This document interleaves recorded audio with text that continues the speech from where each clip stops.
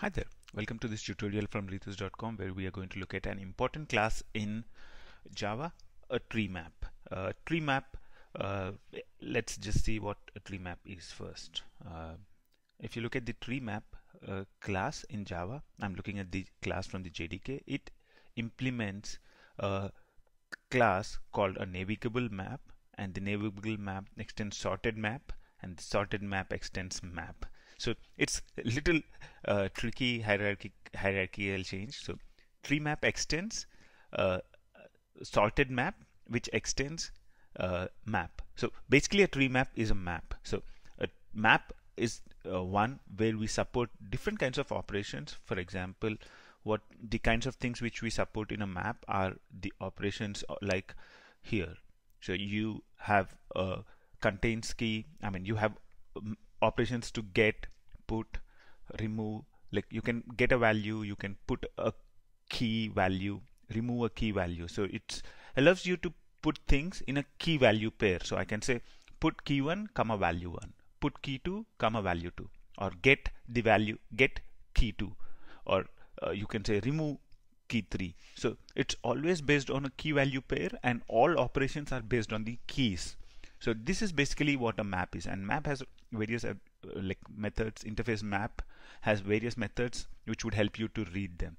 So the tree map is one of the implementations of map. So tree map implements the map interface in a hierarchy. I mean, tree map implements navigable map, which implements sorted map, which implements map. So tree map implements map interface, and it gets all the methods which are present in the map interface. The most famous map implementation is hash map, but hash map is one where the values are not stored in a sorted order. In a hash map, the values are stored in an unsorted order. That is exactly where a tree map is different from a hash map. A tree map, on the other hand, stores values in a sorted order. So not the values, actually the keys in a sorted order. So let's get to an example. So here I'm creating a tree map. I'm saying new tree map.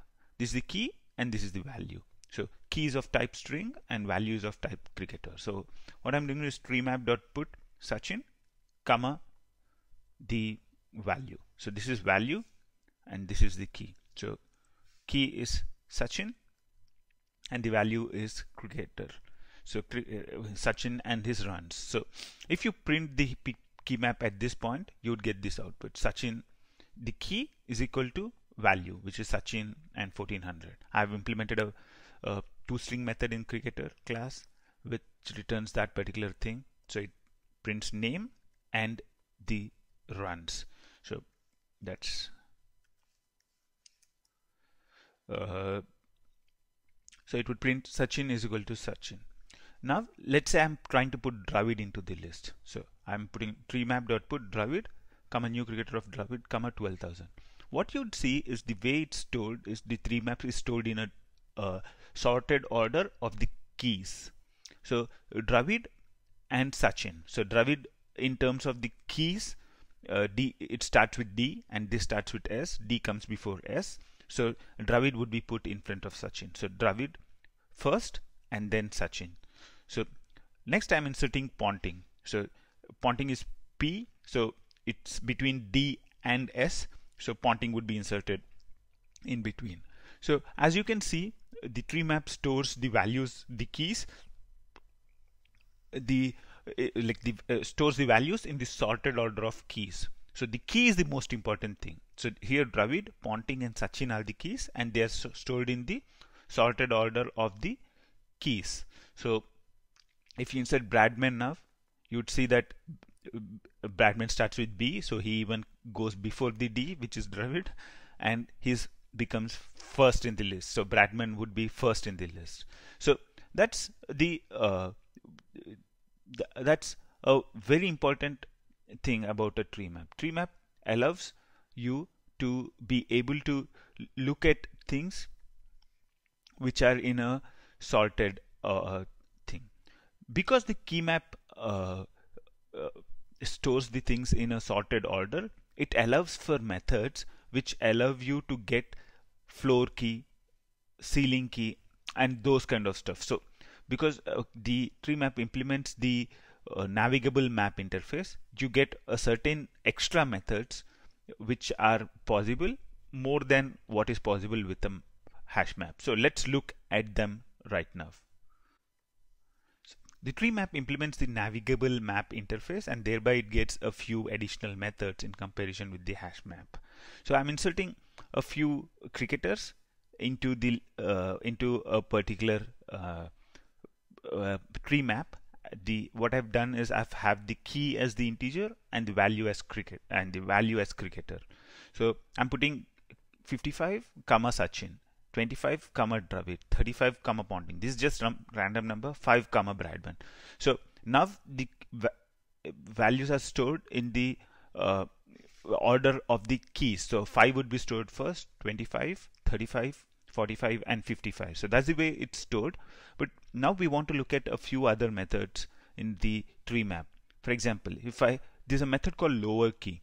So the lower key gets the highest key in the list, which is lower than 25. So here it gets the highest key which is lower than 25. So below 25, the highest key is 5. So this is the value that is returned, 5. So the same thing is low floor key. Floor key returns the value which is lower than or equal to. So that's the most important thing. It's lower than or equal to. So if I'm looking at 25, so lower than or equal to, there's a key called 25, so it returns 25 back. So the higher key returns the lowest key, which is greater than 35. So in the list we have these keys: 5,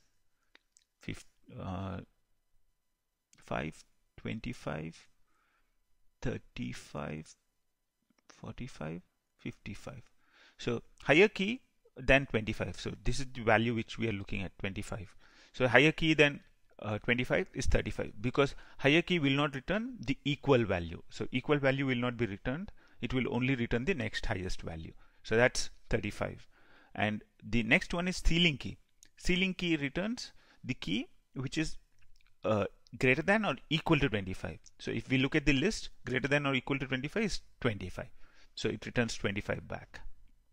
So these are the some of the additional methods which are present inside the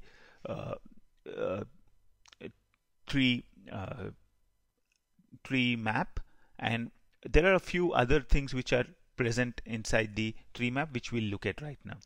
So you can do here. I'm printing the TreeMap. It stores the values in the order of keys. So I put 5, 25, 45, and 55. So you can ask for a descending map. So what you can do is you can call TreeMap original dot descending map. This returns a map in the reverse order. So you would see that it's the new TreeMap descending is in the reverse order. So 55 is Sachin, 45 Lara. So it's storing the keys in the reverse order. So it's basically the reverse order of whatever we had earlier. So that's the TreeMap. The other important thing which is present is a poll first entry. So this is kind of a queue thing. So what we can do is we can say in the TreeMap, we can say poll first entry. What it does is in this particular TreeMap, the first entry is this. So this value is returned back. The value 5 is equal to Bradman 9996 is returned back, and it is also removed from the list. So if you print the TreeMap here, you'd see that Bradman is not in the list, but this particular thing would have returned a value 5. So these are methods which the TreeMap is getting because it implements also the the queue based interface. So similar to that, you can kind of do a poll peak and all that kind of stuff. So here we are doing a poll last entry. So what it returns is the last entry, and it removes that particular entry from the list. So those are the important methods which are related to a TreeMap. The most important thing about a TreeMap is it contains all things that are present in a hash map. In addition, the keys are stored in a sorted manner. And also, in addition to hash maps interface, in addition to the map interface, it also implements the sorted map and the navigable map interface, due to which it gets a lot of other additional methods. Until next time, bye. If you like this video, show it by clicking like or commenting or sharing this video. We are creating more videos on varied range of topics as we speak. Subscribe to stay updated. Thanks for watching. Until next time, bye.